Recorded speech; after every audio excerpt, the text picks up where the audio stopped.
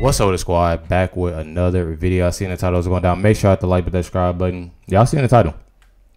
Y'all seen the title? Honestly, this is something I had to check out and definitely share.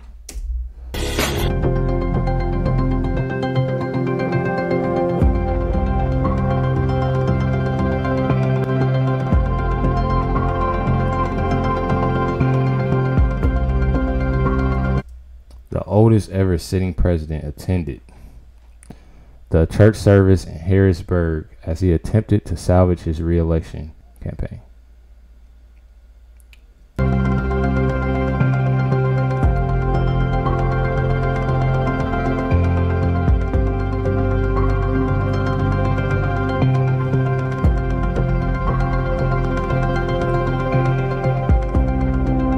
I'm not gonna lie. I'm gonna save my comments. Hold on.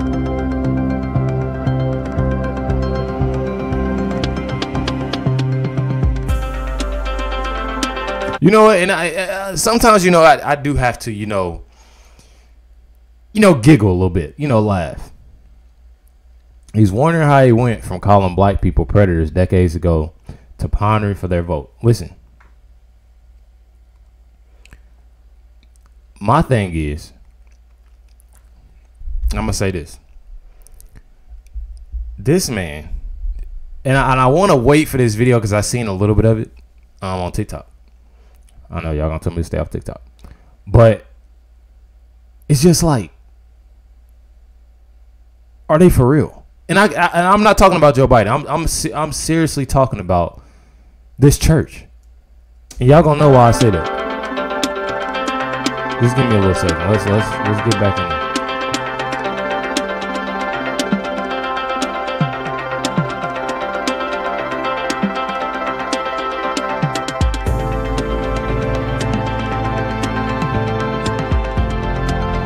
That's crazy, y'all.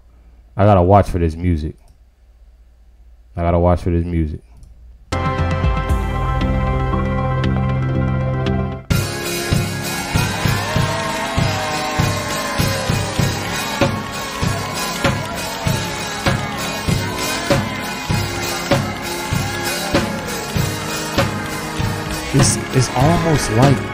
It's almost like it's not real.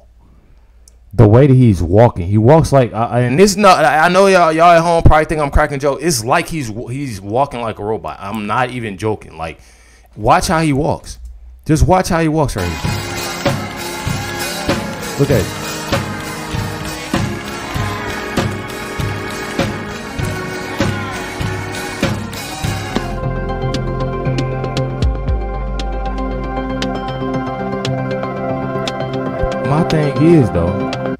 My thing is how could you sit there and just let this man, like, y'all let, like, and it's almost like, to the simple fact, I didn't seen that compilation of how, I've been watching, the not saying the R word, but the R word. I don't like speaking of that. It's best not to speak on certain things. You don't say it out loud. But I seen so many compilations of that. So many compilations of how, he said this about black people and said that, but then, and it's like he's made to or something. And I can't even say that because it's like, I don't know, this whole thing, it just confuses me. It confuses me. And then the people around him, y'all know what y'all doing. I mean, come on. And then my thing is, y'all see how he moves, how he talks, how slow he moves, and how he, can necessarily forget things. And this is stuff that we've seen. You know what I mean? And it's to the simple fact that, like, this is happening in front of their eyes. And they still can't. Like, it just takes that one person. Hey, y'all, this is not right. This is not right. This not a good move for us. It's not a good look for us. It's not a good look for him. Y'all seen the debate.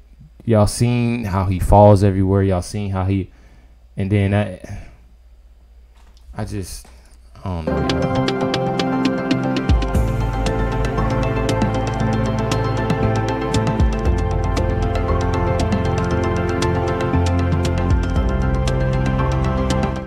I want to thank you for, you know, I said, Bishop, it's good to be home. Please sit down.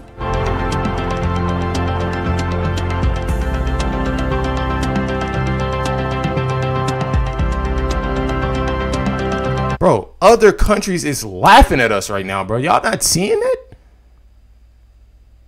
This country's literally laughing. It's hey, y'all. Like I said, I'm not trying to make this a joke. I'm not even trying to make this fun. But it's just a simple fact. Like, do y'all see what is going on right now? Do y'all see what is going on right now? I'm sad for anybody who's ever been discouraged. I don't feel no waste time. He looks scared. First of all. Then look, and then everybody's in there. Nobody like, hey, y'all, this is wrong. Y'all don't think this is like abusing like the elderly, or, you know, y'all don't like people, somebody not sitting there like,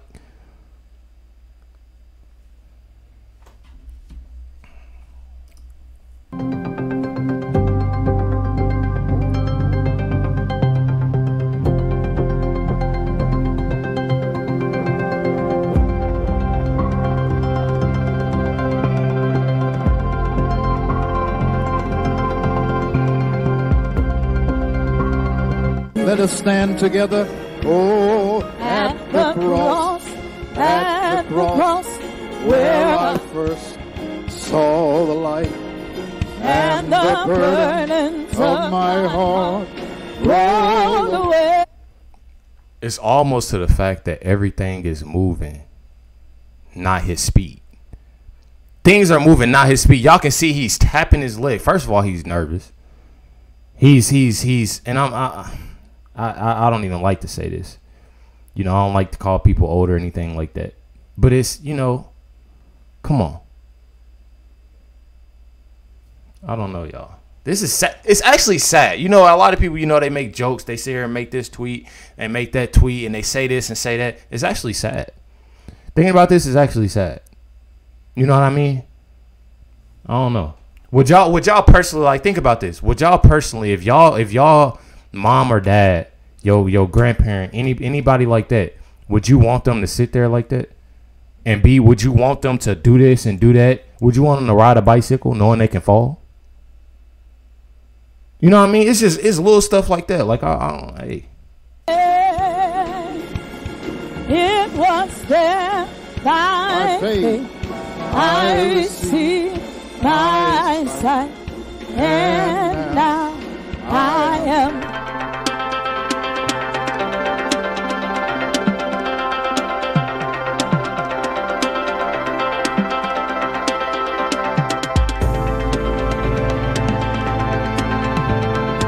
I just don't understand it, y'all. I promise y'all I don't understand it. Like, I don't understand it. Reading some of this stuff. The call led some House Democrats to call for Joe Biden to step down as president. I mean, that's A. And once you see stuff like this, you see what's going on, you know, and you see that, I mean, it's no disrespect. It's more so of respect. You know, hey, he's at this age, you know, and then even that's necessarily the age that I can say. It's just, you know, something that's going on with him. I don't know what, you know, what they ruling it out to be or whatever, but it's you know, I don't want to say, you know, it ain't my place to, but, you know, doctors, you know, saying there's Alzheimer's. I'm pretty sure that's what you said, but, you know, stuff like that. I mean, that's just being real. You know what I mean?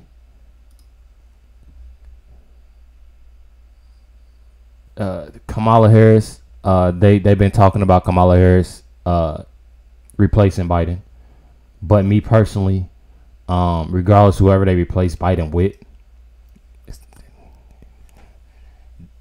they take an L. I mean, that's just what it is. Democrats are holding emergency talks in Washington, D.C. to discuss the viability of Joe Biden's candidacy. The president attended a church service today as his campaign works to quell concerns he's not physically fit enough to serve another 4 years. Seems that sit-down interview hasn't done much. Let's go to our Washington correspondent Annalise Nielsen for more. Now, Annalise, Joe Biden insisting he's still staying in the race. And look, they're putting up a good fight. There's a lot of events on Joe Biden's calendar over the next few days. And this week we also have the NATO summit in Washington, D.C. So they're hoping to ride this storm out. But this is the Sunday before another congressional week. And so we are going to have House members and senators in the Capitol, and they're going to have to answer questions when reporters ask if they think Joe Biden. But that's the thing, though. It's not necessarily, you know, the simple fact of his age. Now that I'm thinking, I know it's a 90-year-old that can move better than, and it's no disrespect. I'm not, you know, it's just a simple fact that he don't have it right now. He don't have it, you know, and it's okay. You know, I feel that his family, if they really love him, they need to take that time, you know, to, you know, spend that with him. Not sitting here doing this, going to, hey, going to church. It ain't no issue with going to church now. I ain't saying that. But I am saying that, you know, not going somewhere and not making a, you know, fool of yourself. You know, and that's how I look at things. If my parent, my grandparent, anybody was, you know, I'm not, hey, y'all not doing that to him. No, he not going. Don't even worry about it. Nope. Oh, you trying to put him on a motor? Oh, he's not getting on no motorcycle. He's not getting on no motorcycle. You want to get on a bike? Nah, you can't do that either. Take him off. Pogo stick, off. Get him off of that. Tricycle, get him off. I don't care if it got 3 wheels. Get him off. You know what I mean? It's stuff like that. You want him to walk up 3 flights? I don't care if it's 4 steps. No. Carry him. Like it's stuff like that. Listen. Should run again. Now, there's been a phone call with some senior Democrat leaders in the House of Representatives today. There's information leaking out of that meeting that at least 4 people on the call have said Joe Biden does need to step aside, and they've voiced their support for Kamala Harris taking over. It takes a lot more, of course, to have a presidential candidate step aside at this point in the race when they're the incumbent nonetheless. And Joe Biden has been out trying to put his case to the public. One interesting bit of information that's come out today is the first interview that was landed by a journalist from the Biden administration after Joe Biden's disastrous debate performance was with a radio station, a Black-owned radio station. The anchor has admitted that the White House gave the list of questions that they were allowed to ask and weren't allowed to waver off of. And the radio station in question, Word, has now parted ways with that anchor because they said it didn't meet the standards of journalism that they hold themselves out to as an independent radio station. This shows just how tightly controlled Joe Biden is, even after that fairly uninspiring sit-down interview with. But people can see that though. People can see that it's more of a, you know, I don't care what nobody say. Like in YouTube, and you know, my views ain't been. I didn't see so many people share my stuff, like my stuff, and compare it to other videos that skyrocketed. And his videos is just, you know, a video that's just down because they don't want that to get. It's literally like that. It's a control thing. You know, you sitting there and it's a control thing. You know, this is abusing like the elderly. Like, I don't care what nobody say, bro. That is sad. That is sad. And like I said, it's nothing wrong with going to church. But when you see somebody that's moving like that, trying to be, you know, candidate, like, it's stuff, you know, y'all obviously see stuff that's going, you know, wrong with him, you know, with his head and what's going on in his mind, you know. You got him, you know, speaking. Y'all know he gonna make a fool of himself. I mean, I don't know. Me personally, I just don't know why somebody would even, and this is no disrespect again, why somebody would vote for him. You know, knowing what he's going, like, that's dangerous. I don't know. I'm gonna leave it to y'all. Make sure y'all comment down below. Let me know y'all thoughts and comments. I'm gonna leave it at that. Catch y'all next one.